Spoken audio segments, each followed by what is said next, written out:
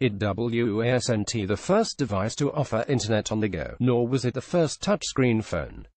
But the iPhone, celebrating its 10th anniversary this year and recently revolutionized what we now know as the smartphone.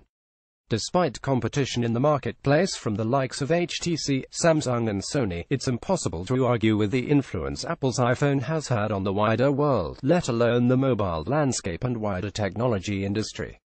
It's been 10 years since Steve Jobs introduced the original iPhone to the world, and since then the brand has sold hundreds of millions of handsets. And at the annual launch event in September 2017, Apple celebrated its milestone by launching a special 10th anniversary iPhone X, its most expensive smartphone to date. Let's take a look back at the history of the iPhone.